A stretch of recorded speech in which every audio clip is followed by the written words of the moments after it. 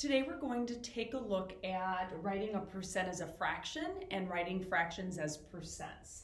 So we'll start here with number 1, 35%. All percents are always out of 100, regardless if the percent is less than 100 or greater than 100. So I'm going to take the number, which is 35, and I'm going to write it as a fraction over 100. Because think of it like money, there's 100 pennies in a dollar. So this is like 35 cents or pennies out of a total of 100. Then the last thing we have to do is simplify it. So the greatest common factor for 35 and 100 is 5.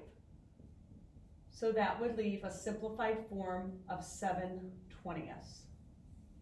Number 2, 100%. Again, I'm going to take the number and I'm going to put it out of 100. And here, since we have 100 divided by itself, that just equals 1. Number 3, I have a percent greater than 100. Again, I'm going to first take the number 174 and write it out of 100. This is an improper fraction, so if it's improper, I have to change it to a mixed number. 100 goes into 174 one time. There's 74 left over 100. 74 and 100 is still not simplified because I can divide each of those by 2.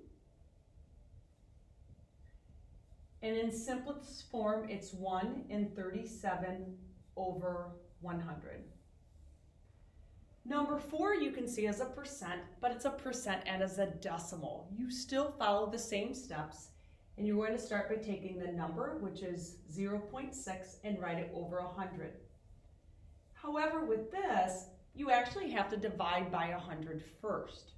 So if you take out your calculator and you would put 0.6 divided by 100, you would see what happens is that the decimal point, when I'm dividing by 100, moves one place to the left for each 0. So in other words, it's 0.006. Now, I still have not written this as a fraction, it's still a decimal. So I have to read this. My first place value is my tenths, then I have my hundredths, then I have my thousandths. So I read this as 6 thousandths. So in fraction form, that is 6 over 1,000. It's not in simplest form, and I have to divide the numerator and the denominator by 2. So I get a fraction of 3 over 500.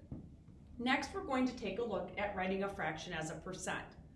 So to do that, you are going to write an equivalent fraction with a denominator of 100. Then you write the numerator with the percent symbol. So all of the fractions that we work with are going to have factors of 100. I start with 15 over 25. So I'm going to write an equivalent fraction with the denominator of 100. Just like we did with ratios or ratio tables, I have to ask myself, 25 times what number gives me 100? That would be 4. To keep it equivalent, I have to multiply the numerator by 4 as well. And 15 times 4 is 60. Now that I have 60 over 100, I can write this as a percent, which is 60%. In number 6, same idea. I have 19 over 20. I'm going to make it out of 100 because percents are out of 100, and then find an equivalent fraction. 20 times 5 is 100, so I also have to multiply 19 times 5. Now, you can use your calculator, but this is a great mental math problem.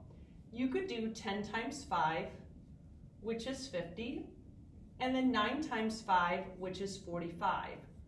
When you add those together, you get 95. So as a percent, this is 95%. In my last example, I have a mixed number. When you have a mixed number, the first thing you have to do is change it to an improper fraction.